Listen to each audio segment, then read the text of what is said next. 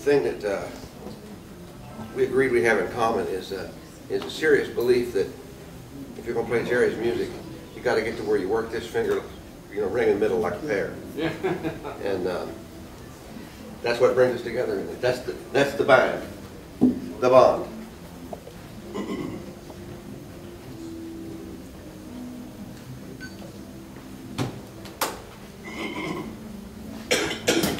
Excuse me.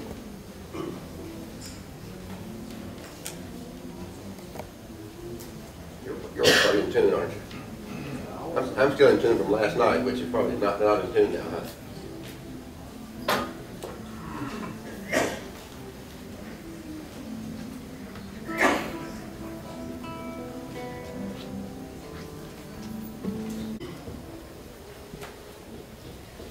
Well, the Phil and John show came about because I had emailed Phil when I saw one of his YouTube things, and I asked him, I said, you know, if you would be willing to do a workshop at the convention. And he said, oh yeah, I'm willing to do that. And then, of course, I asked him that question, but I'm not in charge of the convention, you know. So by the time we finally got around to the schedule time, and I had asked Mark, I said, get some of the bigger rooms, you know, where there's, because I'm used to feeling like a room about half that size and everybody waiting outside. So thank goodness we drew a crowd.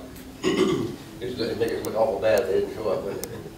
And this room is blocked off into half-hour segments. And I said, well, just give us an hour and we'll figure out what to do with it. And so that's that plus last night when we agreed that we trusted each other. That's our planning process. Except that Phil's been busy at home and I've been busy at home. And we're about to decide exactly how to do this right now, aren't we? In true Jerry spirit. We'll wing it. Yeah, we'll wing it, that's right. But I will tell you, on my side, what I've been doing is I've been working out that section of the claw that is on Jerry's picking CD, or P-Poppin' CD. It's picking CD. And it's a section that wasn't in there when he originally wrote the piece. And as a matter of fact, when Muriel played last night, there was some stuff in the middle that is reminiscent of where that section is going to end up. I wouldn't be surprised if what she was hearing was an early version of that section, you know, for picking. And it's one of these things where Jerry is picking back and forth with his thumb and his index finger, and then occasionally grabbing a pair of notes with this finger. And that's kind of, that is to me the essence of the claw, is to be able to hang on to these as a pair and pick back and forth with these two. And when you first try to do it, it's just as awkward as it is to keep time with your thumb. And you got to kind of know that, because otherwise you'll kind of do something that's half-baked and you'll think you're doing it. But ultimately the claw police will pull you over. So take the time to square that away. And I got a feeling that we're going to hear very the same message from Phil. What do you think of doing today? I think I was going to concentrate on like some tunes. I was listening to Jerry's version of Another Puff, and that's a good one too. I mean, it's a little bit slower, but he's still got the thing going with the index and middle and ring finger, and some of his other type of rhythms like he did on Last Train to Clarksville, and oh, what else? What else did I have here? I just had some other little licks that I tabbed out, like little ending licks. I got, you know, some copies up here if anybody wants them. When I sat down, you just had to do the claw too, because I haven't played that since that point. You know, I wish you would have told me that. I completely forgot that too. Well, I won't make you be the demonstration person on that. Yeah, right. No, you want me to start something? You want to start something? No, go ahead. All right. Like the old guy. That's all you. Yeah, that's right. Well, I will tell you that the whole version of the claw that I've worked up now, which to me, I think there's still like a classical music guy in me somewhere that wants to go find a couple of versions and put together something, do a little research, you know. And what I've done is I've tapped out the version where Jerry first played the claw on that unbelievable voice and guitar Jerry Reed, the big red album, you know, he's kind of, looks like he's running across, it's like the guy got a picture of it while he was doing it. And in the beginning of that tune, he kind of plays the whole tune all the way through, and then he does this kind of little freeform jam-out thing. And then he comes back and plays what I would call the head of the tune. And so what I always thought was the composition was that part, you know, the head of the tune. And then when he recorded the Pickens CD, there was a new section there that I'd never heard before.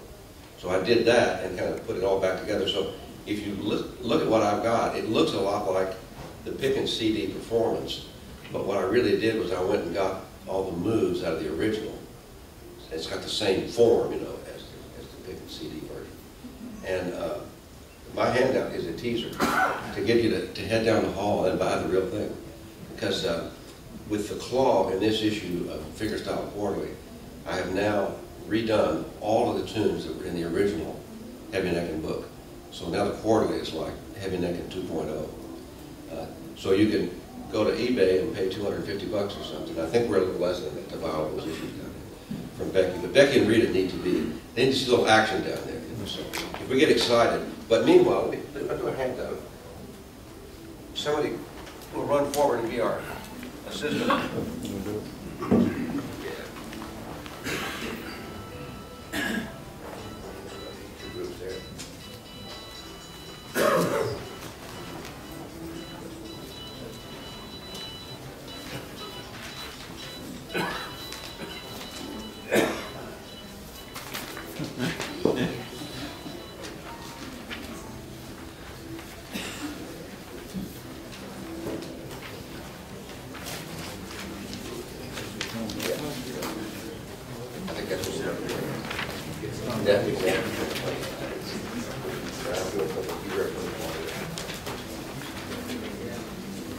So what this is 2 pages out of 5 pages, and it's enough to kind of get you going or something.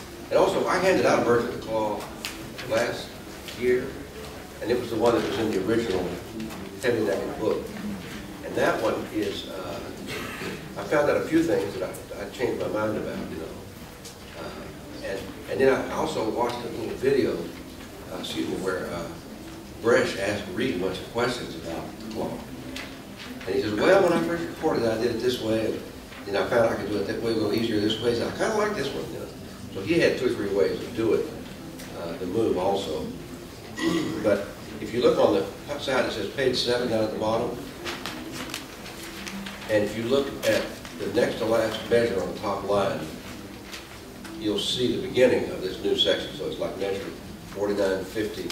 Those last 3 notes in measure 51, should have got you a hand, are the kickoff into that little section. And it goes, and it goes, and it goes to the bottom of that page. And then the bottom of that page goes back to the front of the music. And that's like the original claw, like we heard it. And if you turn the page over, that's where you would go back. So what you got here like starts in the middle and goes back to the front. Unless you want to start on the front page and then skip to the front. It's a free country. So let me show you what that section sounds like. If I can remember what it sounds like this hour in the morning. Oh, underneath that, I wrote out P, I, and then M and A together. I'm using, you know, the classical guitar. P for thumb, I for index, M for middle, and A for ring finger. Those words come from like the Spanish words for your fingers. If you were doing this in English, it would be T-I-M-R, but the old Spanish guys got there first. So everybody uses a P-I-M-A in the classical world. And so now what I'm going to do, do I start on P, is that right? Yeah, okay.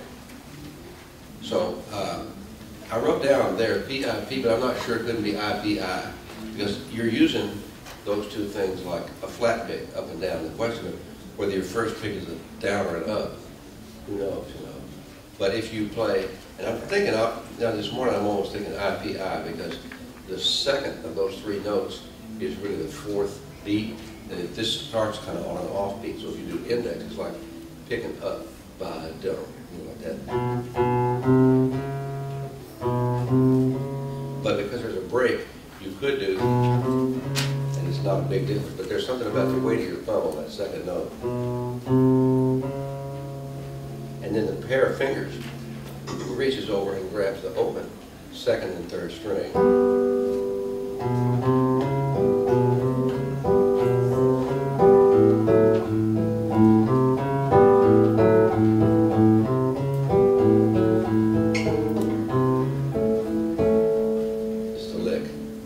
And every time you hear two notes, it's these two fingers.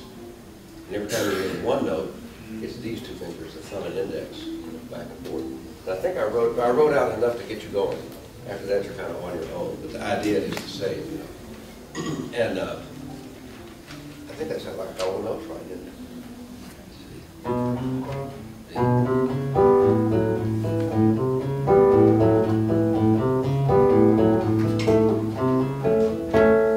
Then if you can do that, you just kind of move over a string.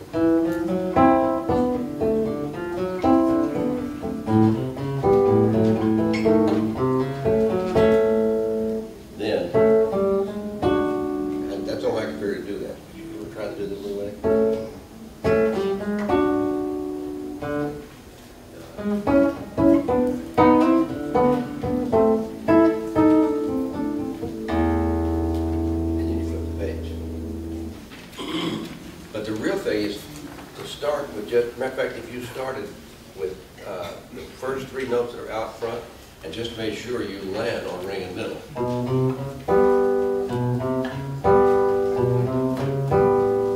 Because that way you at least know your right hand is doing the right thing. And after that, it's kind of back and forth between the pair of fingers and the thumb on the open fifth string. Then the same little thing.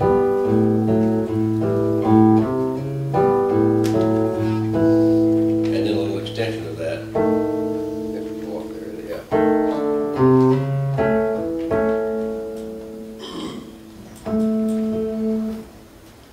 I tell you, what happened.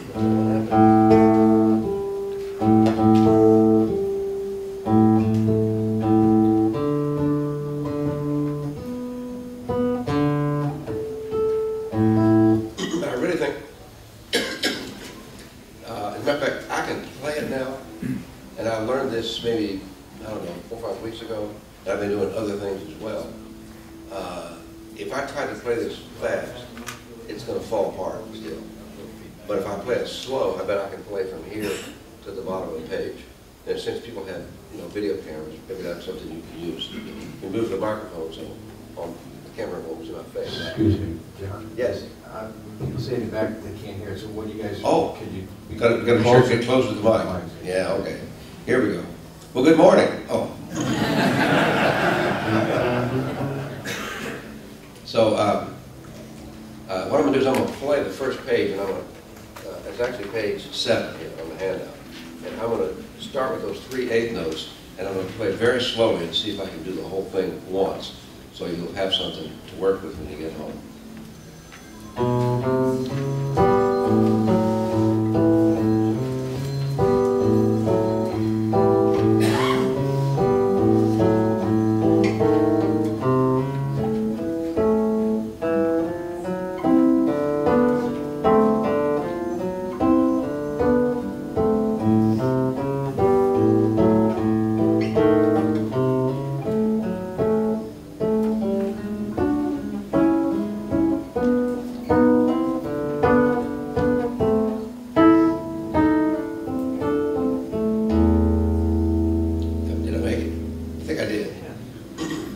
And if I try to play it fast, to me, you get the claw going.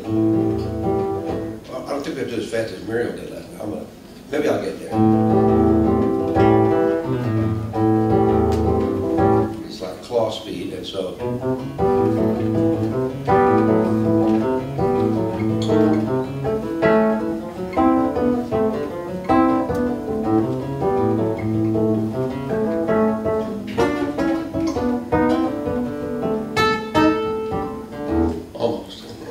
So I think I'll get there. But right now, it sounds sloppy when I hit that speed. And what that means is I don't want to try and hit that speed because I don't mind playing sloppy like funky, because that sounds like Jerry. But when you play it sloppy because you can't do it right, that doesn't sound like Jerry. And Jerry could do whatever he wanted to do. He could do it just as clean as a whistle. He just knew to add a little spunk to it.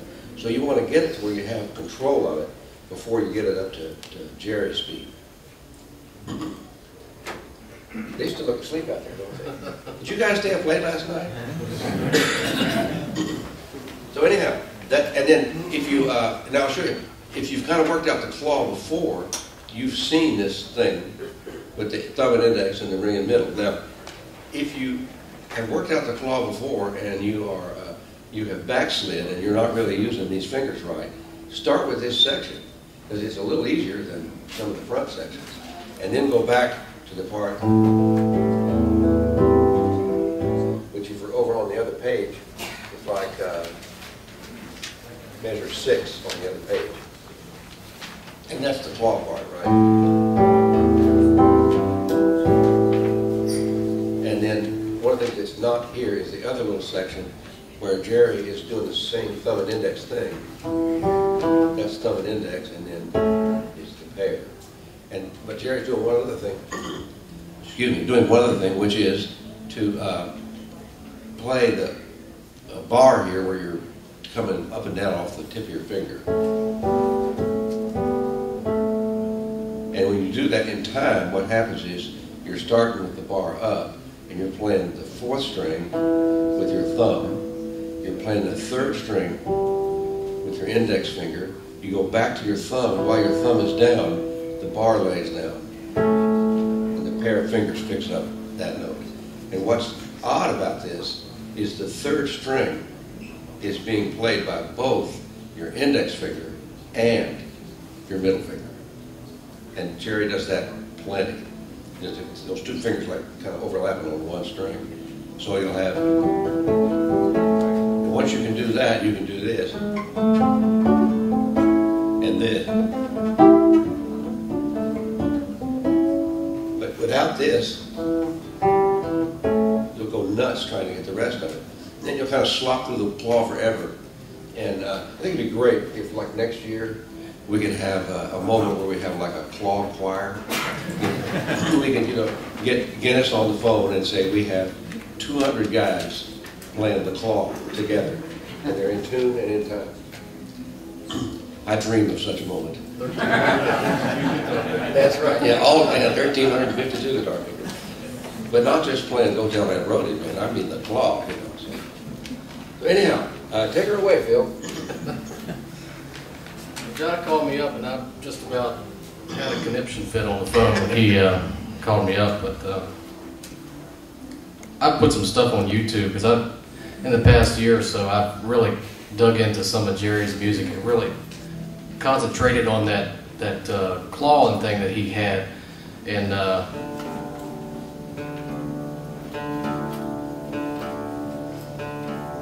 I guess a good example of that, is that coming through?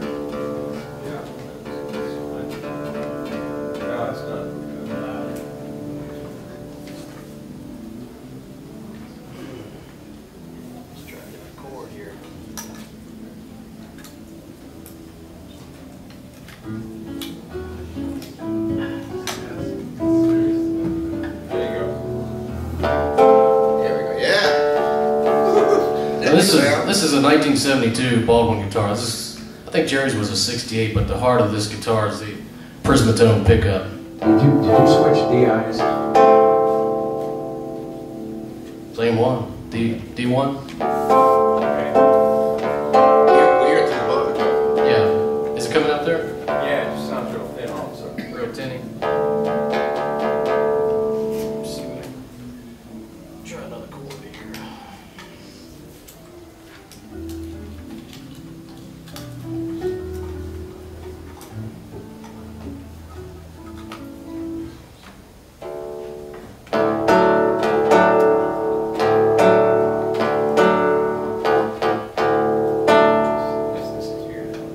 Sound, didn't it? To the box.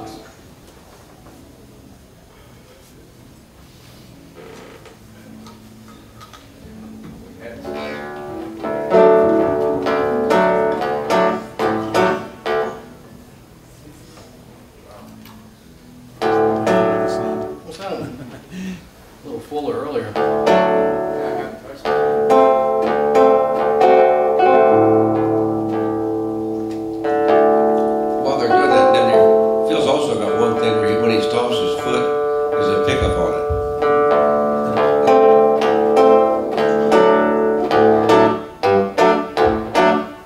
Anyway, I guess we'll manage, okay.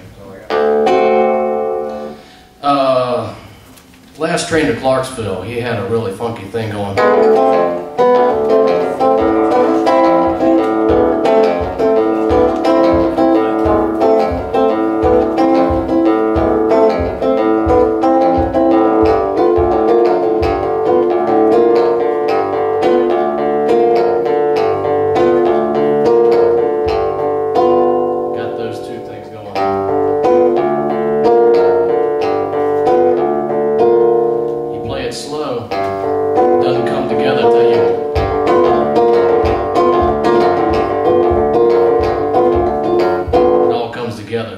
That's the heart of that song. Is, I mean, you gotta get down on it, you know. But I got that. There's a couple little things tabbed out here if anybody wants a copy of it. But when Jerry would start singing like a D7th or something like that, he'd change over to.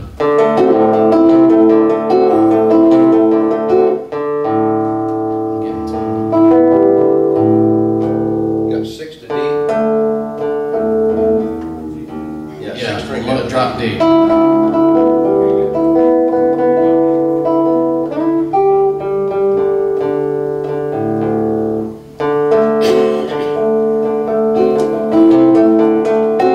hit those bottom two.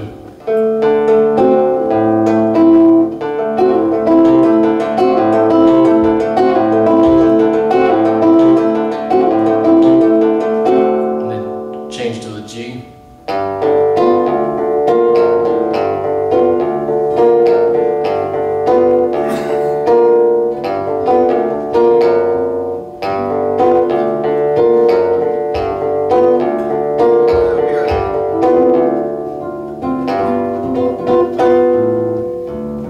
Like a G7 or something. Yeah. Oh, yeah.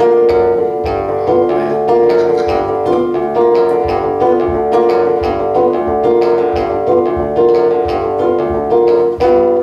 But that, I think working on something like that, you can really, I mean, really get into Jerry's groove or whatever. But I just told John, I've never heard anybody work up Jerry's took another puff.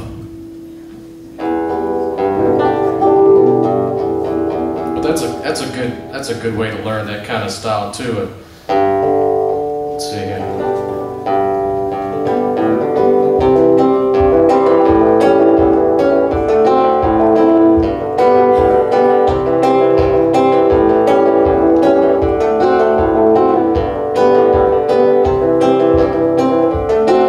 That, you know.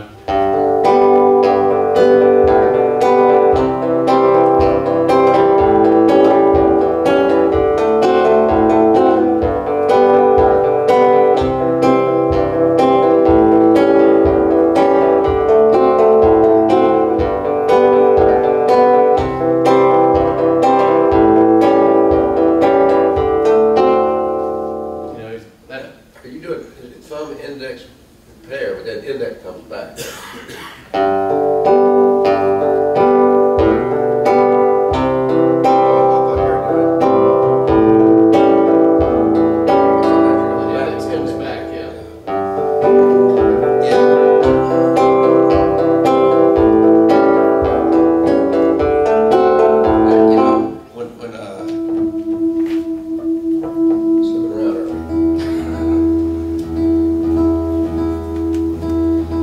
I used to be like Peter and Peter, Paul, and Mary.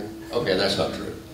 But if I had been, I would do that same move, and I would sing like 500 miles or something, but there's no emphasis on that pair. It's like... But what Jerry's doing is... You're hearing that punching thing, which comes in there off the beat, totally makes the moves sound different. So sometimes Jerry's moves, once you figure them out, they're not that strange, but Jerry's way of using them is like really, it's the emphasis and the accent and the attitude that makes them, you know, come out that way. But I love it. Another puff, I hadn't thought about that one. Mm-hmm. If you got a little bit of another puff tab down here? Yeah, just a little bit of it. Yeah. If anybody wants a copy of it. That's right. We don't want to send you home without some work to do, you know. And I've been concentrating a lot on Jerry's open G tunings too.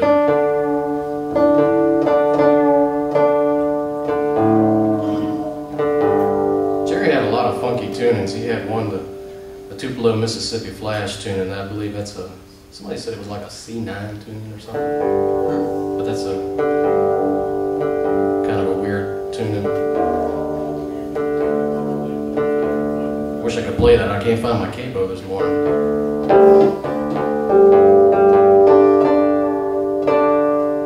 But like a lot of his open G tunings,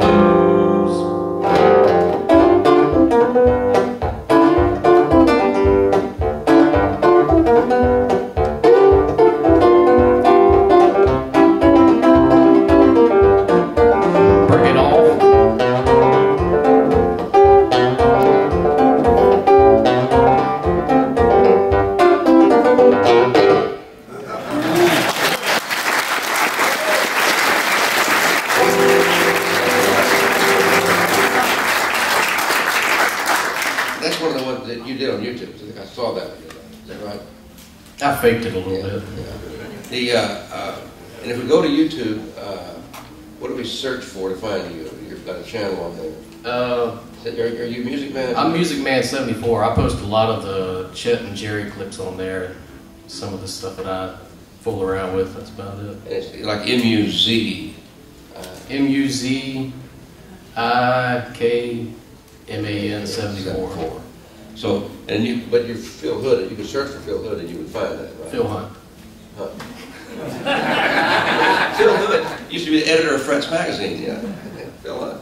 And so you can search either way on YouTube and you'd find it. There's about some great Chet and Jerry clips, but also some clips with the ball cap down. That's first time I've seen him with the ball cap off when we got to the convention here. So, but he's got a great camera angle. You could see both hands. And so all you have to have is an internet connection and infinite patience. Heavy on the infinite patience. I think a little skills required too, John. Yeah, but I tell you this. I mean, it's just right there. The skill here is mostly perseverance. Now, you have to be a musician. You have to be a guitar player. I think we are that. But everybody at some point has to sit down and feel stupid again, you know, like you did when you first bought the thing. And you open that book and it said, "This is the pick," you know. And because Jerry's stuff is just different enough that you got to be willing to feel stupid again. And if you got that and you want to play it bad, then the skill is to sit there and work through it and make sure you got it. And it's in chunks and little bits. Am I making this up?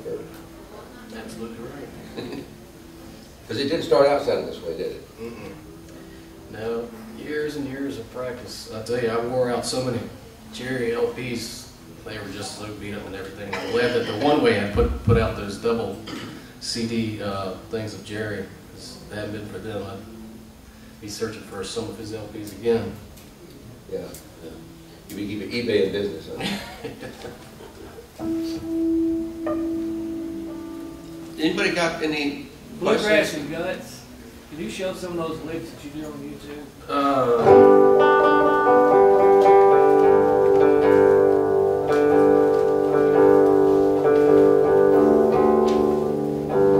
Since nobody's really tabbed that out, I just kind of wing it. I don't even know if it's right.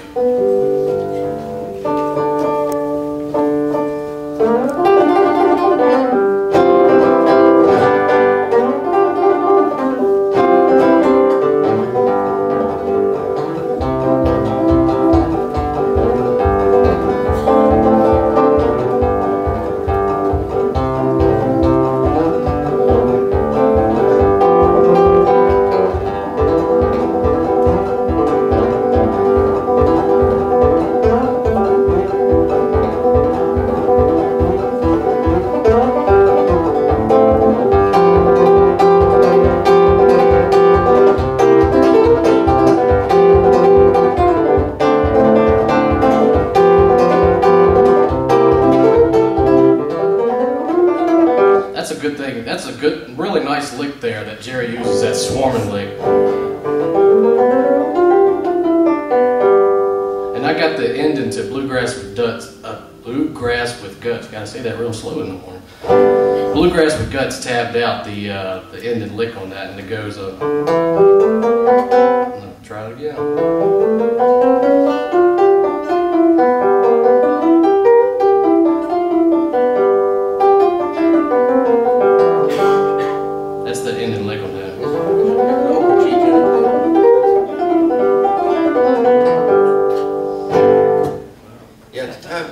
Starting to do some of this stuff. There's 2-3 banjo players around doing this same thing, and what you really got here by tuning the G like that is like a banjo tuning without the high string. So these are those kind of banjo style rolls like that come from the way Nashville, everybody's hanging out together, you know, and showing each other stuff. So you know, I'm looking. Did everybody get the handout that I did? Did we run out? Or there's still some extras in motion? Where's the pilot? Are they all gone? Oh my gosh, I did 100 after you said 50. It scared me. You know what? We're going to keep a master here of what I did and what Phil did, and I'm going to send out and get some copies and leave them down at our desk so that so over there by the fingertop quarterly table, you know. And so anybody who's here that didn't get a handout right now, because I can see what's going to happen. They're going to run up here, and about 30 people are going to be happy, and the rest of them will be beaten up on Phil. You know, so don't do that. Thank him for the work he's done, and we'll get some more copies and leave them at the table there. Want to hear him play some more? It is great.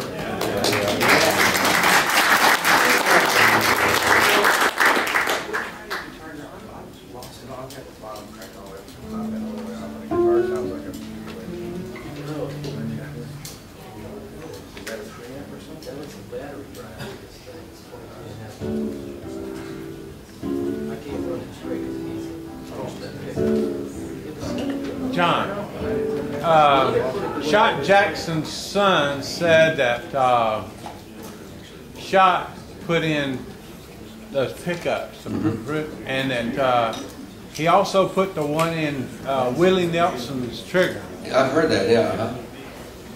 Yeah, it's that was a marked one that it didn't have that pickup in it originally. There we go. Ah! I don't know. I had it going straight in.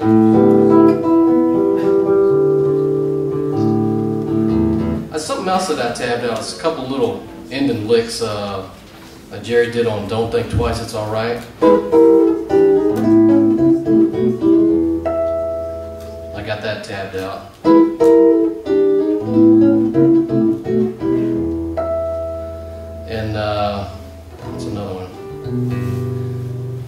Rick had tabbed out Chet's ending lick on Cannonball Rag, where Chet does that harmony thing at the very end. That one there, and I said, I'm gonna work on Jerry's ending lick.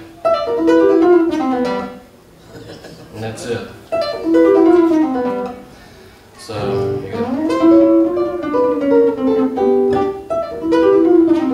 And of course,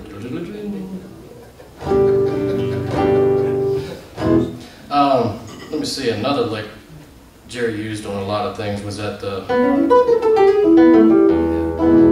Old Wonder Woman. He also did it on Sit on Top of the World.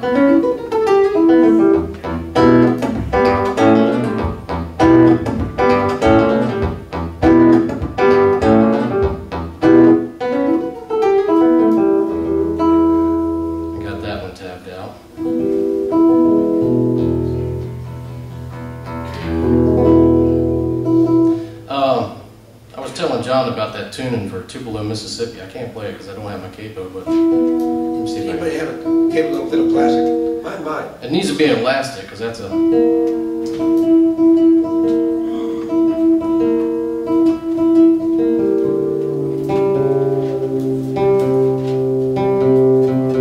It's a really funky tuning.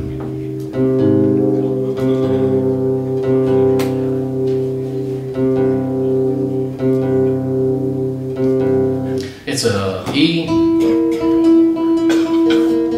B flat, G, C, and then another G, I think, drop D.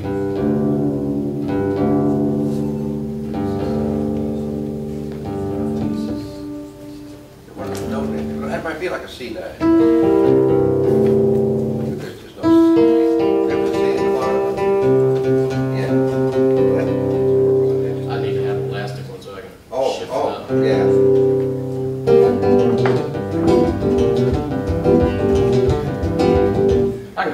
I'll play that just that first verse because I can't shift it up. I'll tell you a story it's all about. The job I had one time was town scout. I had a hot day at the office and the boss wasn't in the town. The day this headlet guitar picker decided to come around. Well, he walked his office with a great big grin. And folks, that's where my story really begins.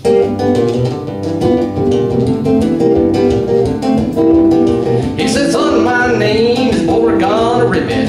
I come to you from Tupelo, Mississippi. I write songs and I sing like a bird. I play licks on my guitar like you ain't never heard.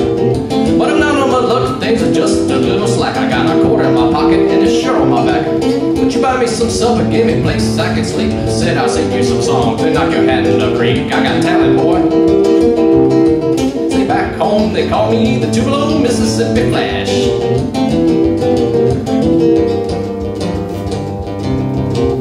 That's where I'm gonna stop because I got a slide cable up. But that's the same tune that Jerry uses in Alabama Wild Man.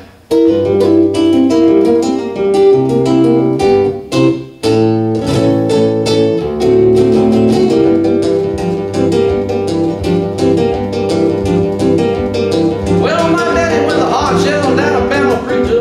My mama was a dedicated Sunday school teacher. My brother went to college and got a PhD. Daddy said the only dud in the family was me. He said, boy, you ain't never gonna amount to a thing. You sit around with that silly looking guitar and sing. You hang around the juke joints both, take your time. Make your music like some white man that lost his mind. Going, boogie boy. Now what's that supposed to mean? And sock it to me. You're just a wild man, boy.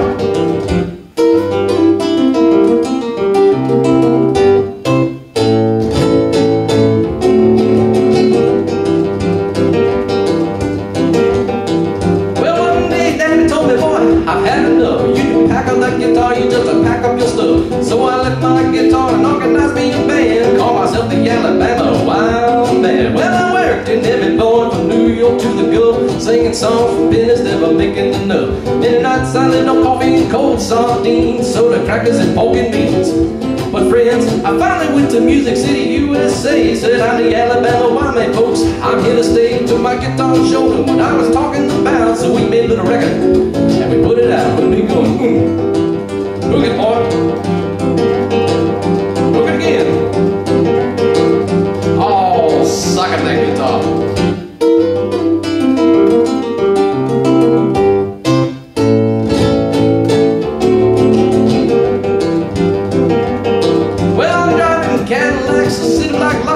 The Alabama wild man can do no wrong, 'cause I'm a-selling them records and I'm a-working them shows, and people love me everywhere I go.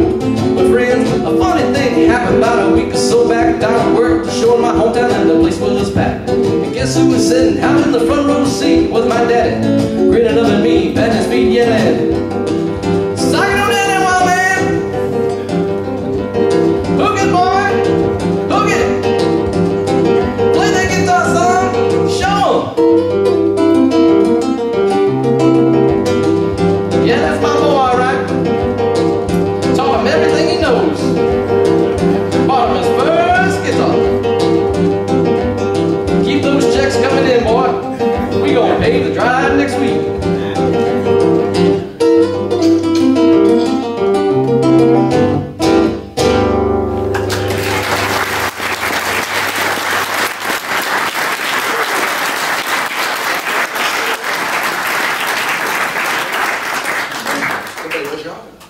You just had to do that, didn't you?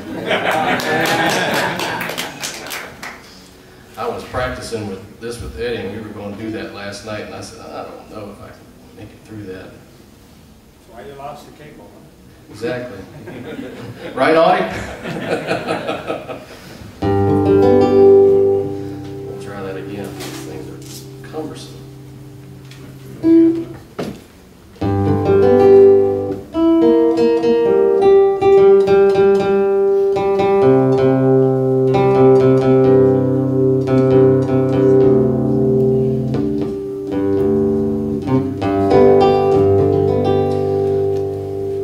If I mess up, all mistakes are going to be intentional, y'all know that. Come on, tell you the story it's all about. Job I had one time as talent scout. I had a hot day at the office and the boss wasn't in town. They did this here, they got guitar picker just happened to come around. Well, they walked in my office with a great big grin. And folks, that's where my story really begins.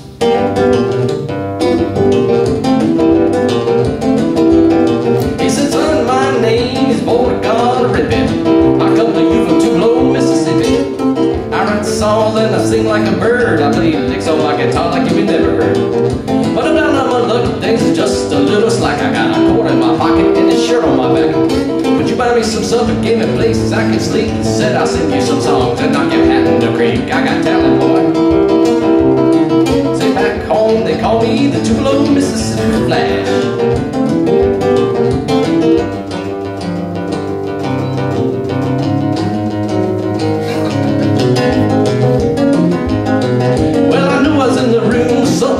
When they pulled out the pack, I used cigarette butts. So that's when I told him we can't use you today. So I had the boy down and I sent him on his way. Well, the boss got back and we both had a laugh when I told him about the Tupelo, Mississippi Flash. And pretty soon I had a story circling around about this Mississippi nut that we had downtown. I said, watch him, everybody. The boy was squirrely. He walked around and called himself the Tupelo, Mississippi Flash.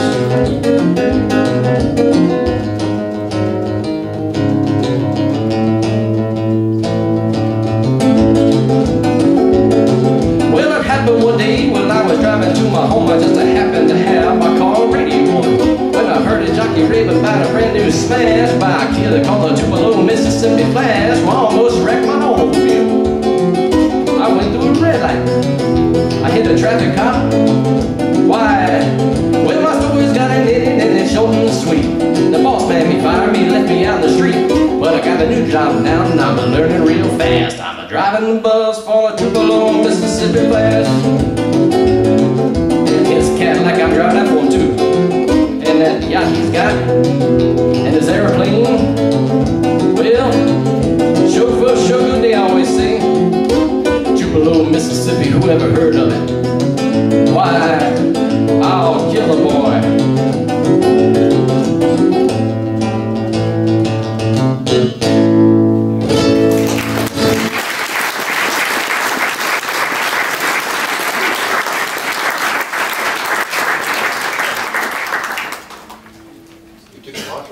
time it is?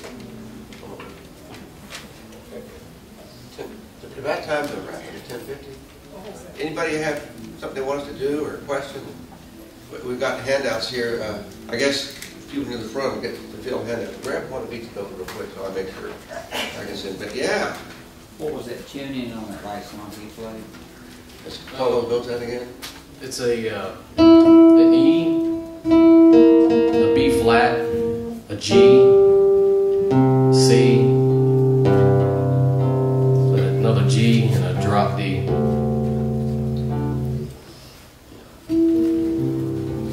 Man, I can't believe you can navigate the way around. Well, I can't believe you can. Every time I change the tuning, it blows my mind because I spent so long teaching myself what each note sounds like. And it doesn't sound that way anymore. And I think obviously Jerry teaches me what they felt like. If they feel right. And when you play those things, matter of fact, if you're working on one of Jerry's tunes and it doesn't feel like it's kind of automatic almost once you figure out how it is, there's a good chance you're doing something wrong. Because Jerry's stuff just sits under your hands. It's odd and it's real unusual. Once you got it, the move is like really like a little engine or something. It's a way to kind of tell if you're getting there. Yes? John, can I hear you play Blue Finger? That's now your question. We forgot to bring a tip jar. Yeah, you can do that. You play Blue Finger at all? Used to. You'll egg me on though, won't you? What's that? You'll egg me on. If I do a good job, sure. I don't know if that's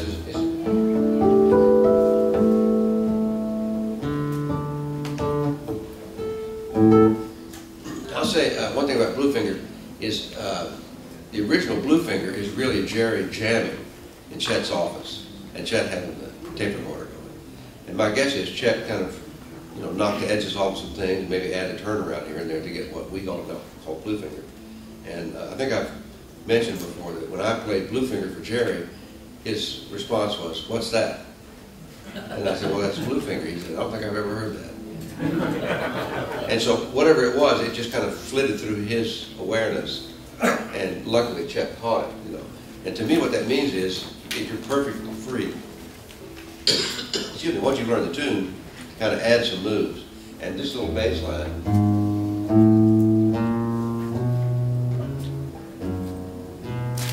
is so inviting. And one of the things I did is I went in and figured out what chords are kind of hidden inside that bass line.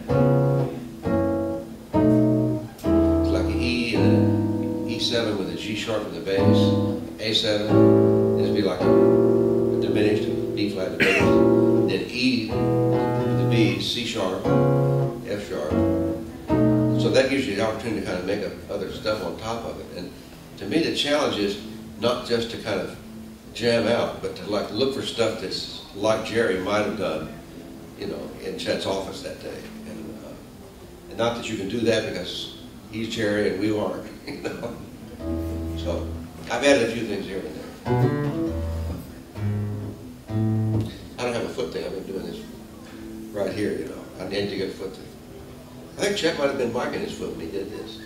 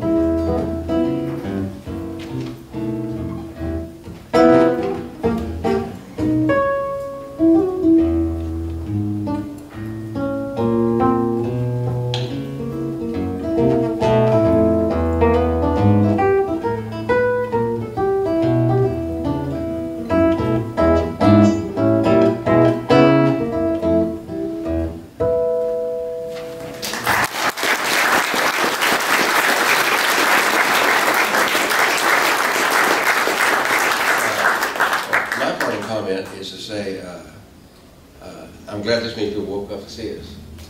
And I'm really glad it occurred to me to say, you know, Phil, we'll sit down together and see if we can do something. Because I feel like this has been an absolute delight for me. I couldn't see a thing he was doing. I have to go home and log on to YouTube. But to be here and sit next to it and feel the energy and the groove, man, is the best. YouTube, replay that part over and over. I'll never forget this part. Thanks. John Knowles. Shane Atkins is up next.